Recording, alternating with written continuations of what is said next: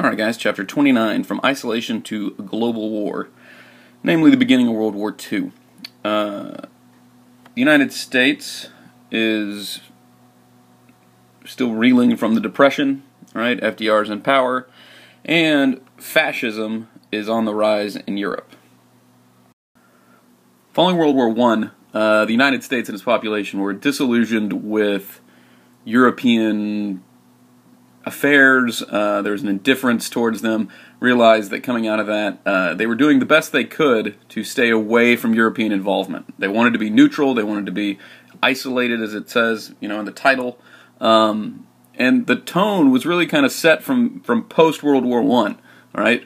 Thinking about the ideas of nativism, where they were trying to keep out immigrants, the whole Red Scare thing with the anarchists and all these, the communists and these people from Europe trying to bring those ideas to the United States and how they were all freaking out about that. And then lastly, look at economically tariffs, how they used tariffs to also put a wall between them and European investment or goods, or however you want to look at it. Now, at the same time, the United States couldn't completely cut itself off. It had to worry about Europe because it had business interests in other places. Not just Europe. Say it wanted to get into the market in China, for example.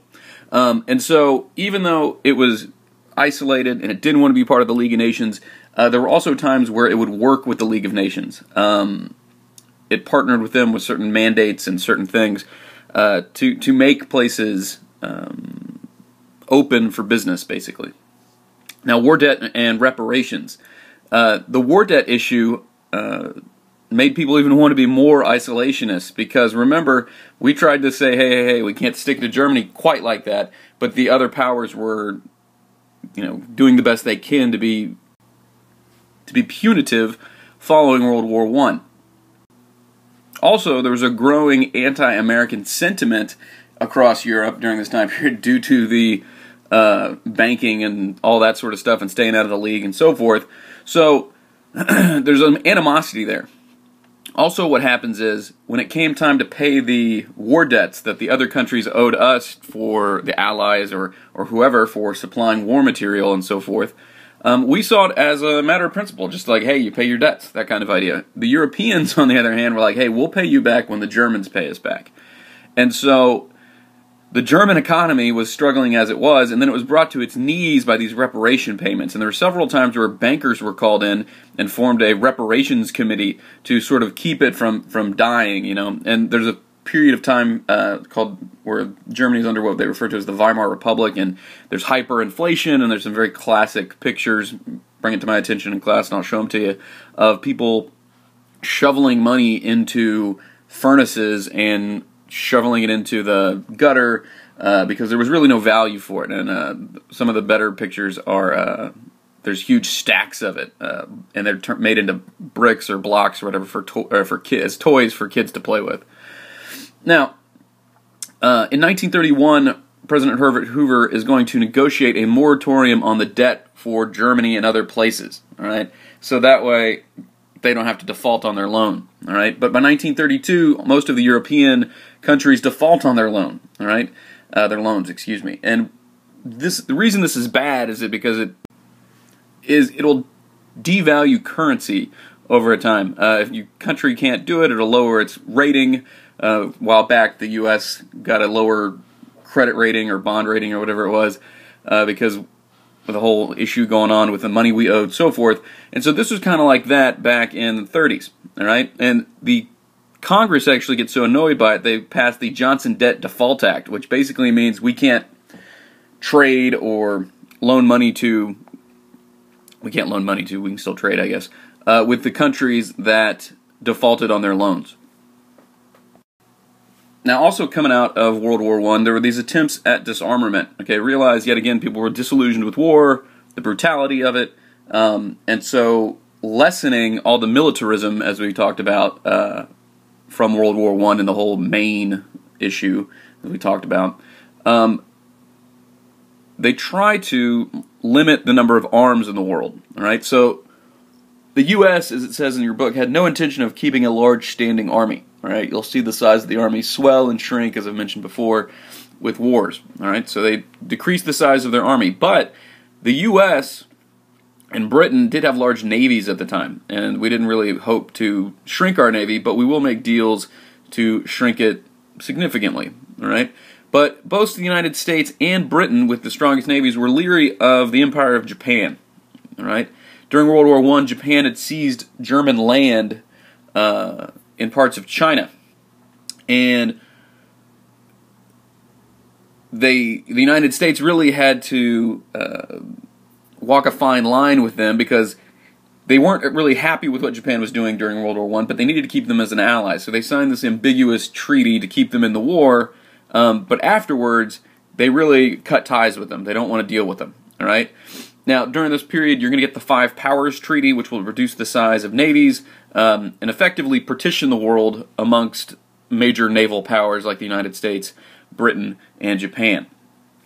Also, you're going to get during this time period the Four Powers Treaty, which was a respect to one another's possessions in the Pacific. All right, and then eventually the Nine Powers Treaty, which, like Hay back in 1899 had asked for, is an open-door trading policy in China. Also, probably one of the bigger ones and more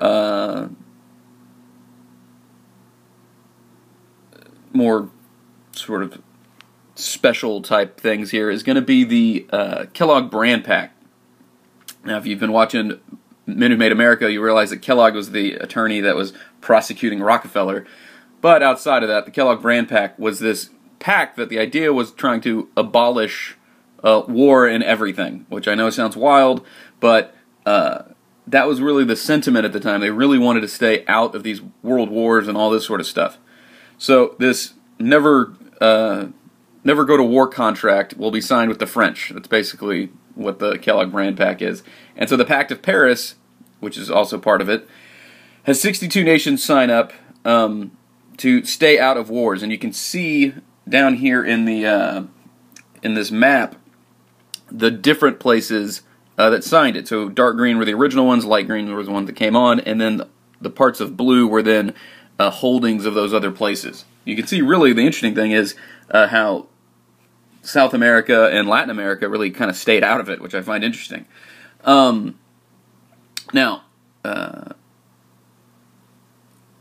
there were like out clauses in this for self-defense, and also we said, hey, the Monroe Doctrine is pretty important, and we need to be able to meddle in other countries on our side of the world's affairs.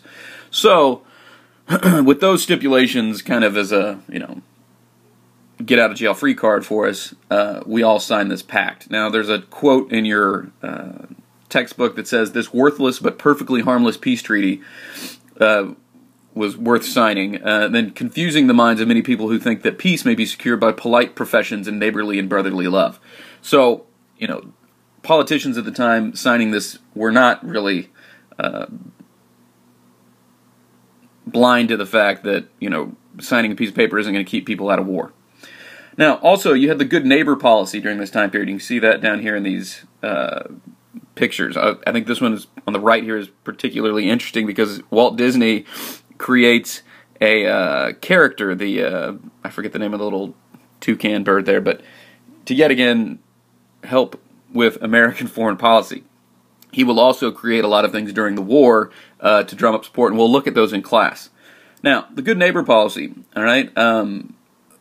In Latin America, we were not super popular, all right, but we began to treat Latin American countries a little bit more like they should be treated. The U.S. is going to leave the Dominican after 8 years and eventually leave Nicaragua the following year, but then return to help, yet again, put down rebellions or so forth.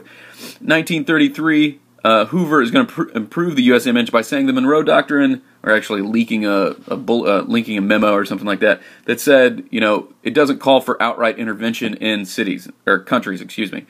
And so these Latin countries are going to appreciate that. And eventually FDR takes it to the next level, and he says, likewise, is going to embrace the good neighbor policy, and no country could intervene in one another's affairs, all right, putting us all on equal footing.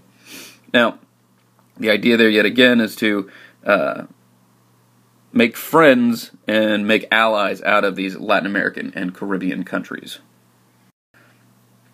All right, hopefully you watched the first one, but throughout the notes you'll notice clips on YouTube from Walter Cronkite's Seeds of War series, and they're really, really good for learning this material. They go along pretty well and give you a lot of in-depth stuff and information and footage from that time period, so you can really understand what's going on. So it's first-hand accounts and videos of a lot of that stuff. Not that all of it is, but a ton of it is. Now, war clouds. All right, Japanese incursion into China.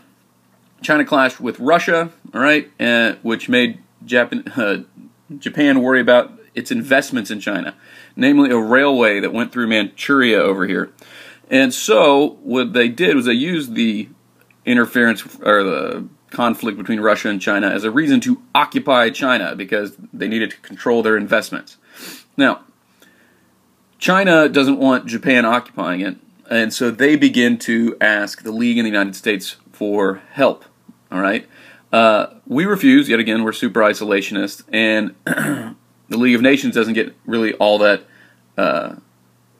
involved. But eventually, the League of Nations does kick Japan out of its league, and they form an eventual truce. But what it does is it shows the militarism and animosity and all that sort of stuff that Japan has for basically conquering part of the eastern seaboard there of Asia. And moving into this and moving forward, what you're going to see is how Japan is going to use poison gas and all sorts of things against China. All right, and this is kind of really one of those forgotten parts of World War II, what happened over here in Asia. Now, Italy and Germany, yet again, take the time to watch those Walter Cronkite things. They're really, really good. What was going on at the time was, while Japan was being militaristic and starting to dominate parts of Eastern Asia, you had the rise of fascist dictators in Italy and Germany. All right, so Benito Mussolini seizes power in Italy, and basically is going to bring about, he calls his thing a whole new Roman Empire and all that sort of stuff, which is ironic because that's kind of what the Third Reich was calling itself too. But this rise of fascism was kind of a common thing, or an idea that was common at the time period. People were starting to lose faith in capitalism, right? Back to the whole Weimar Republic in Germany. The Germans traditionally are savers, real pragmatic people. And so when their life savings during the Weimar Republic and this hyperinflation went to zero, they got pretty annoyed at it, and they lost hope and all that sort of stuff. So they needed somebody to sort of give them hope to some extent, and Hitler is going to be one of these guys. Now, Hitler is going to be, injured in World War I and all that sort of stuff, and his National Socialist Workers' Party, the Nazi Party, is going to come on the scene in the 1920s, and it's going to be famous at that point for Hitler trying to emulate Benito Mussolini's March on Rome, which is his coup where he takes over, all that sort of stuff, with the Beer Hall Putsch, all right, or coup, if you will, is going to be in Munich, and he's going to actually try to overthrow the government there, but they unite against him, they throw him in jail. While he's in jail, he writes his famous Mein Kampf, and so forth and so on. Eventually, he gets out of jail, and he comes on the scene in the 30s, all right? And he's going to run for president eventually with this other political party, and so forth and so on. Not trying to get too far off topic here, but the point I want to make is he never actually wins this election, right?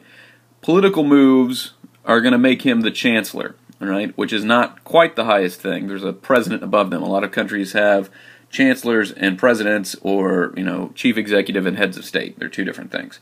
And he's going to be made chancellor, and eventually, due to the fact that the anti-Nazi groups were too numerous, but yet again not powerful enough as one group to stand up to the Nazis basically sweep in and take power. All right, and then through the Enabling Act and a couple other things, Hitler is going to basically make himself a dictator and rule over the government with one party. All right, and remember, you might have heard of the SS, which sounds like something in the German army at the time. It was also a military wing of the Nazi Party that had been used to fight other political parties. And when I mean fight, I mean literally fight with rifles and so forth, not political fighting. So realize that the political movements at the time were a lot different than they are today. Hitler's platforms and so forth, and actually a rising sentiment in Germany at the time was blaming the Jewish communities for their situation. All right, and so you're going to get the night of broken glass or whatever it is, where they go out and break all the Jewish business owners' windows and stuff like that, and how they had to, be corralled into ghettos and so forth and so on. You've already been taught a lot of that stuff before. One of the other things is following the Treaty of Versailles, Germany had been basically demilitarized. They couldn't have a large army, and so Hitler's going to change that, and he's going to begin to rearm Germany, and he's going to put their industries in sort of full-on preparedness mode for fighting. All right, and they're going to begin to become a bigger issue on the world stage. All right, and he's going to threaten to take control over all of the German-speaking peoples of Europe, which is parts of Central and Eastern Europe where they speak Germany, like Austria and parts of the Czech Republic and that part of France that had been taken, and parts of Poland and so forth. Now, at the same time, Russian recognition. Realize the United States was not super fond of communist Russia, and so they had not recognized Russia or the Soviet Union as the rightful government of it. Okay, when I say recognize, it doesn't mean that the president was looking at a map and just couldn't figure out which one was Russia. More so to the fact they didn't recognize politically the leadership of Russia. So if you had like two guys that were fighting to be the leaders of Russia, and the one guy that you liked didn't win, you might not look at the other guy as being a legitimate leader. So that's what happened. But eventually FDR is going to recognize the Soviet Union in hopes of yet again making them a massive trading partner with the United States, a place for our goods to go. All right. They also had a common concern for Japan, so sort of the enemy of my enemy is my ally situation. All right, war clouds. The March of Aggression. Following 1932, events in Asia and Europe hurtled the world towards disaster, as your textbook puts it. In 1934, Japanese denounces that five powers treaty that we talked about earlier and invades China. Also at the same time, Mussolini and Italy invade Ethiopia. And the same time, the Germans take back the Saar region. All right, the Saar region, as you can see, is this area bordering France, and begin to occupy the Rhineland. All right. Now, the important thing about the Saar region was the coal mines. All right. Now, you can see eventually that Hitler goes and begins to march all over the place and expand German influence. Now, one of the interesting things during this time period is also the Spanish Civil War in 1936. In Spain at the time, you had nationalist groups and Republican groups. Okay, Republicans would have been people wanting a Republican form of government, and then the nationalists wanting a more stringent sort of dictatorship, fascist, that kind of thing. And General Franco will be the leader of the dictatorship that they're looking for. Now, what's interesting is since they have the same sort of ideology, the Nazis get on board with this and help Franco fight a civil war against the Republicans in Spain. Now, I left a map off of this, but I did include some interesting pieces of art down here. You can see Pablo Picasso's famous Guernica right down here on the bottom right, which memorializes the bombing of a village by the same name and the sort of horrors of war. Also at the same time, you have Francisco Goya's, don't remember the name of it off the top of my head, but yet again shows innocent people being shot and slaughtered at the same time. Now also, besides famous works of, famous paintings, the same thing during this time period is guys like Ernest Hemingway traveled to Spain to report on the war because Spain was near and dear to Hemingway's heart, and I want to say For Whom the Bell Tolls comes from this war, but I'm not exactly positive. You might want to double check that. Now, moving past this, July 7th, 1937, Japan and China are full-blown at war with one another. So World War II, even though we consider it sort of starting with the Nazis and so forth, actually starts 2 years earlier in Asia than it does before the European theater gets going. All right, and the reason we say that is because the Tripatriot Treaty is going to be signed between Japan, Germany, and Italy forming the Rome-Berlin-Tokyo axis, or eventually what we refer to as the Axis powers. 1938, a rebuilt Germany is going to go on the offensive, all right, and Hitler is going to force Austria to join Germany. Yet again, Germanic peoples and speaking German. Also, at the same time, European leaders are going to give in to his demands in the Sudetenland in Czechoslovakia, right, which Sudeten Germans were living in. At the same time, a lot of this was reclaiming stuff that had been taken and taken from Germany from the Treaty of Versailles. It was sort of a bloody nose for the Germans, and so Hitler is actually going to, I think he actually blows up the train car from it and all this sort of stuff, making big public displays. Okay, Hitler is going to begin to claim more and more places need to be under German control. All right, so he doesn't stop with the Sudetenland. Instead, he goes on and takes the rest of Czechoslovakia and even parts of Lithuania. All right, he signs a non-aggression pact with Stalin and the USSR. That's a big important thing there because he doesn't want to have an Eastern Front, like say in World War I, until the Russians and then Soviet Union back out. Now, what's going to happen is the European powers aren't going to resist. All right, they don't want to go to war. Yet again, remembering how bad World War I was. So there's a sort of sense of appeasement during this time period. When you're watching the Seeds of War thing, you'll see Neville Chamberlain, the Prime Minister of England, make his famous speech about peace in our time, and that giving Chancellor Hitler what he needed was, going to make sure we don't go to war kind of thing. Well, then what happens? Then the Blitz and the Blitzkrieg occurs in Poland, and realizing now that this isn't going to go away and that nothing's going to stop them, this is going to drag Britain and France into the war. All right. Now, the fighting in Poland is really kind of lopsided.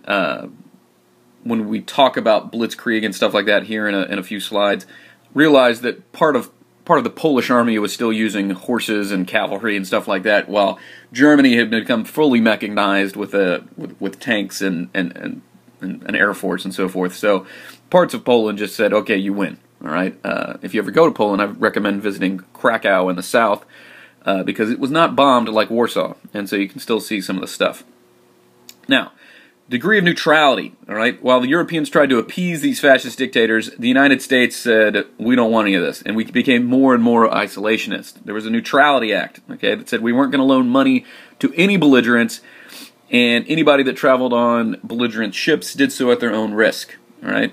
And that was good initially, but then following the Spanish Civil War, FDR sought for a more stringent one and called for a moral embargo against civil wars as well, trying to get us to not help out with that as well. In 1937,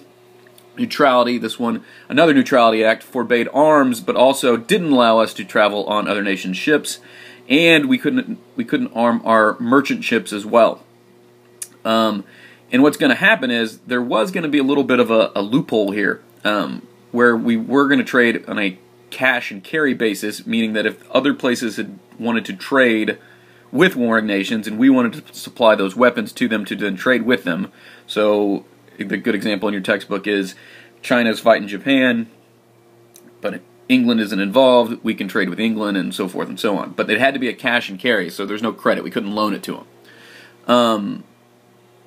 So the loophole, as it said, let U.S. ships carry munitions to the UK, so forth, and Hong Kong. Okay, I already said that. Since FDR didn't want to stop this, okay, he wasn't a true strict isolationist, okay, kind of like the neutrality thing in World War I. All right. Following the Nazi seizing of the Czech Republic, Poland, FDR really can't sit back anymore. He realizes that we're going to have to get in this war on the side of these Western democracies. All right.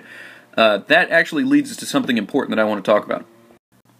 The idea of fascism, what fascism is, or where it starts actually, is this comes from the Roman time for fasces, or fascists, or whatever it is, the little axe and sticks that the leaders of Rome would have carried with them to represent their power. So fascism really stems from the idea of the power of the state. Now, in one of the classes I took, it actually described fascism as this. It's a term used to describe authoritarian nationalist political ideologies or mass movements that are concerned with notions of culture, decline, or decadence.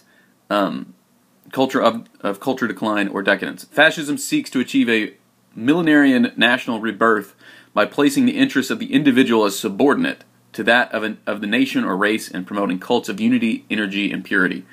And as it goes on to say, it's easier to find what fascism isn't. Okay, fascism is the polar opposite to the Western liberal ideal, which is what kind of we hold near and dear to our hearts as Americans. So the liberal ideal is we believe in elected government, the rule of law, citizens' rights, we're informed by reason, and the perfectibility of humans, meaning we think that we're going to make the world a better place through human invention and human ideas and the betterment of one another. While fascism is totalitarianism, meaning everybody has to line up and do the same thing. They use racism instead of rationalism, and they use myth and superstition, and they all back it up with quote-unquote modern science. Okay, now, not that science is bad, but they try to use science to justify everything. And it tends to flourish in anti-democratic environments.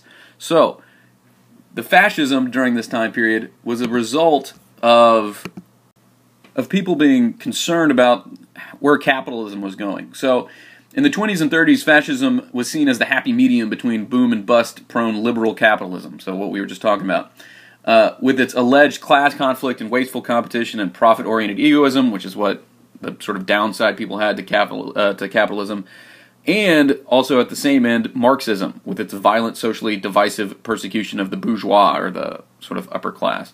Fascism substituted the particularly of nationalism and racialism, right? Meaning people were going to fight for their country, and it's going to be this homogeneous group. So, blood and soil became a phrase for them. All right.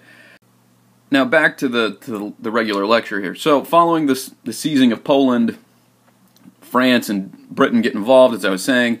All right. But the interesting thing is back in the United States, FDR is going to try to get the ball rolling for us to get involved, which is yet again away from the isolationist stuff that we talked about, and so. He couldn't get us to get involved initially because Congress was way down the isolationist road. He did, however, urge Americans not to be neutral in thought like, say, Woodrow Wilson did, which means take sides, pick those sides that's right, pick the democratic Western side. Now, that some people did, having German backgrounds, did actually side with Germany in some of this stuff. Now, initially, people thought that the war would be like World War I, all right, and that it would be this war of attrition, and that the Germans and the British and the French would grind to a halt, and it would be, who had more resources. And most people assumed that Great Britain and France had more stuff or more resources since the Treaty of Versailles had sort of crippled Germany, all right, and that in the end they would outlast them, so we didn't have to get involved. All right. The storm in Europe. All right, in the spring of 1940, Germany unleashed the Blitzkrieg. All right, April 9th at dawn, the Nazis began to occupy Denmark and landed troops along the Norwegian coast. And May 10th, they began bombing the Belgium and the Netherlands. All right, now Blitzkrieg was a new idea for war. All right, think about World War I. It was static. There were trenches dug, and people thought they were going to sort of face off against each other from their trenches. All right. Even out of that, France created the Maginot Line, which you can see right here is this dark red line. And the Maginot Line, as you can see, is directly designed to keep the Germans out. All right. And you can see it had bunkers and turrets and gun emplacements, and it was a very formidable static line, which means it wasn't going to move. Right. So the Germans said, that's nice and all, we're just going to go through Belgium. Much like the Schlieffen Plan from World War I, we're not going to worry about what's right there, we're just going to go around it, all right? And since they didn't want to get bogged down, and then since they had new technology like aircraft and tanks and fast-moving vehicles, that was going to be the idea for the Blitzkrieg, all right? One of the big proponents of the Blitzkrieg was a guy by the name of Heinz Guderian, and Heinz Guderian was a tank commander. And in his book Panzer Leader, he wrote, in this year, 1929, I became convinced that tanks working on their own in conjunction with infantry could never achieve decisive importance.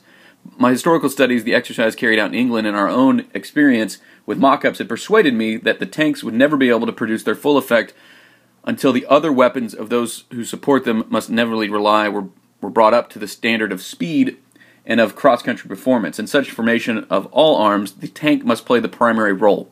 The other weapons being subordinate of the requirements of the armor, it would be wrong to include tanks in infantry divisions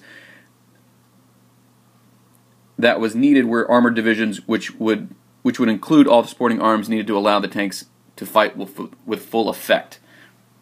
Short version, tanks needed to be fast, everything around them needed to be fast, and we need to move, all right? And the Panzer was designed for that, and it was going to roll up parts of France pretty quickly, all right? So the idea was the Panzer with an infantry unit would be able to roll past the enemy, get behind them, also begin to control large pieces of land quickly, right? So that the war didn't slow down.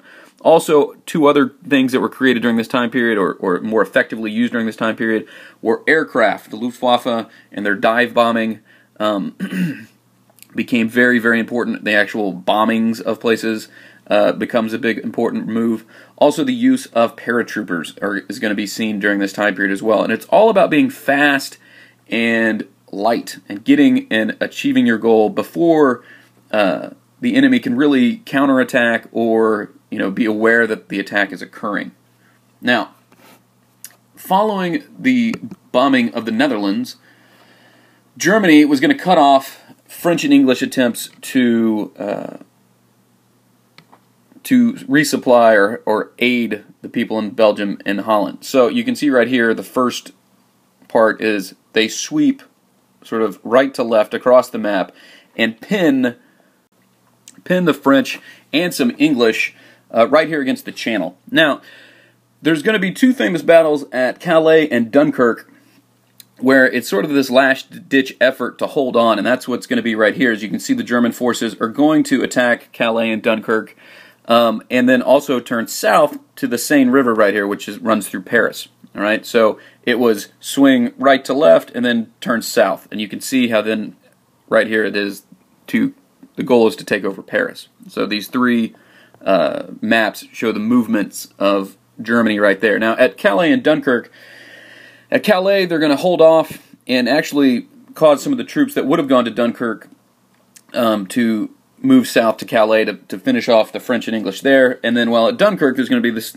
operation called Operation Dynamo, which is basically from Dover, which is right across the Channel, right over here, or I guess better right here in this map, where they were trying to evacuate people, and every seagoing vessel in England was called upon to try to go and help the people and the troops evacuate from Dunkirk.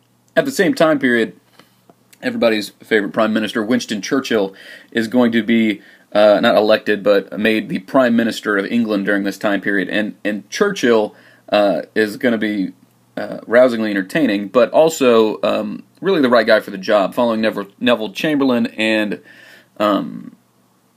his appeasement. Churchill's 180. He's a wartime Prime Minister. And most people assume that he wasn't actually the first guy for the job. Lord Halifax was also thought to be asked to be the Prime Minister, but turned it down. Some people thought that he might have actually tried to make a deal with the Nazis so that they just wouldn't invade England. Now, if you're interested in Churchill, there's a really good set of books called Churchill's Hour, Churchill's Triumph, and Never Surrender, which are all by Michael Dobbs, and I'll include a link to those on the website. Now, America's growing involvement. Britain stood alone, and Winston Churchill oozed defiance. Famously, as they bombed England, he would stand on top of his office to watch, and basically called for FDR to help the Allies and help England. All right, so FDR at the same time had been calling for a military buildup and sort of mobilizing us for war. FDR, who had before been mired in neutrality, was now invigorated to help the British, and even actually had a secret agreement to trade overage destroyers. Not necessarily overage, but the idea was to help protect trade ships or whatever in the Channel and around England from German or Nazi wolf packs or submarines. And this will foreshadow the Lend-Lease agreement, because basically the deal was it'll allow us to have extended leases in British-held ports and stuff like that for naval bases.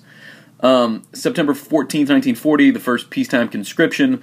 All 16 million men in the United States, ages 25 to 35, are required to register for the draft, and be called upon to serve their country. Now, FDR's third term, FDR being a Democrat, had to face Republican opposition. The Republicans were isolationists, even though their main candidate, Wendell Willkie, was not. The Nazi victories made FDR feel compelled to run again, but as your textbook puts it, he was a sphinx. He had a sphinx-like silence about his intentions, right? So it was pretty obvious that FDR was pro-involvement, while the Republicans were anti-involvement. And also, FDR is going to run with a new Vice President, Henry Wallace, to get the farm vote. And moving along with FDR's ideas here, the idea of the arsenal of democracy. FDR had to be inventive to get around the direct loans, the direct loan deals, and all that sort of stuff, especially the Johnson Loan Act and so forth. And so in one of his fireside chats, he refers to the great arsenal of democracy and how we need to help our Democratic brothers, all right, and the need for the Lend-Lease bill to be passed. Britain and China, once the Lend-Lease bill is passed, will be the first beneficiaries, meaning, yet again, we get to have naval bases in places like China and so forth, and we will then help them fight their wars and help them with the war effort monetarily. All right. The Axis powers begin to move into places such as Greece and North Africa. One of the big things is that they want to cut off the Suez Canal for the English oil and so forth. Hungary, Romania, and Bulgaria are also going to be forced into the Nazi fold, and then on June 22nd, 1941, Hitler makes one of the bigger mistakes of the war. He then turns east and attacks the Soviet Union. He tries to use blitzkrieg in this as well. The problem is that the Soviet Union is so large, and so he does take big swaths of land in the Soviet Union, but once winter sets in places such as Leningrad, Moscow, and Sevastopol, the soldiers and citizens are going to fight back and eventually counterattack against the Nazis. And eventually, I imagine, next chapter, it'll talk about the Battle of Stalingrad, which is pretty famous in this theater of war. All of this, though, even though there was a counterattack in those places, the Nazis looked sort of unstoppable. They looked like they were just going to roll across Europe. And that was actually, even though we know how the war turned out, that was actually a real possibility at this point. And so Churchill and FDR give aid to Russia, namely because if the Germans are worried about fighting the Russians on the Eastern Front, that will give Britain more time to prepare, and also the Germans will use more of their resources fighting in the East. Wolfpacks, the submarine groups, will roam the North Atlantic, even some of them making it off the coast of the United States. More and more, the U.S. was moving towards all-out naval warfare against the Germans, even though we weren't officially at war with them. In the Storm of the Pacific, Japan had what they were referred to as the Greater East Asia co-prosperity sphere. Basically, this idea that all these Asian countries would supply resources to Japan that they couldn't produce themselves. And in that, Japan depended upon 80% of Japan's oil imports were from the United States. So we were really the lifeblood for their manufacturing and industrialization. July 1941, Japan announced it was creating a protectorate over all of French Indochina. Indochina being bent down here. Today we refer to it as Vietnam. And then this aggressive move caused FDR to freeze all of the Japanese assets in the United States and restrict oil exports to Japan. All right. At the same time, he put General Douglas MacArthur in charge of the U.S. and Filipino troops in the Far East. Once trying to get to the bargaining table with Japan over French Indochina, it was just too difficult to negotiate a peace. All right. They couldn't meet common ground. There were numerous chances to avoid the bombing of Pearl Harbor. Not necessarily that we knew it was going to happen, but the two sides couldn't get past fundamental issues of Japan occupying a French-held colony. Hideki Tojo, the former war minister, now is going to be the prime minister of Japan, yet again moving Japan into a more militaristic role. And Japan began to move troops around the Pacific. All right, and so mostly people thought they were going to maybe attack the Philippines or the British and Dutch colonies because Pearl Harbor seemed too far away for them to move their troops. So as aircraft carriers and stuff like that began to move, the U.S. had knowledge of it. They just didn't figure it was going to Pearl Harbor. They assumed it was going to other places. And so December 7th, 1941, the Japanese are going to sail 2 aircraft carriers off the coast of Oahu in in Hawaii, and bomb Pearl Harbor. Now, what would happen is there would be 2 aircraft carriers, if there was a full map of the island, up on the northern edges, and one would fly through the valley through central Oahu from the northern end, attacking Pearl Harbor, while the other would fly around and come up from the south, attacking Pearl Harbor. Now, you'll see here off of Ford Island how all of the battleships were in a row. Okay, the idea was that would make them easier to defend against, not necessarily from bombs from the sky, though. And the reason why was they thought that the harbor was too shallow, right, for torpedoes or anything like that, so it was just easier to defend them if they were all clumped together. They didn't suspect the Japanese were going to bomb them, and so once they began to bomb Pearl Harbor, it was really, ducks on a pond or fish in a barrel, whatever kind of analogy you want to use there, because you can see just all the military materiel just was in such close proximity to one another. Now, it's going to fall short of a total success. They're going to ignore the fuel tankers here, and also the aircraft carriers had been out of port at the time, which they were out at sea, and so they weren't harmed, and they will play a huge role later on in the war, at the Battle of Midway and so forth. There were roughly, I want to say, 2,400 people died at Pearl Harbor, and there were another 1,200 that were injured, and it becomes the rallying cry for the United States. Later that day, the Japanese invaded the Philippines, Guam, Midway Island, and Hong Kong, and the Malay Peninsula. Now, once the news reaches the United States, FDR sits down and has his famous "A Day That Will Live in Infamy" speech, how we were attacked by Japan, and this will bring the United States into World War II.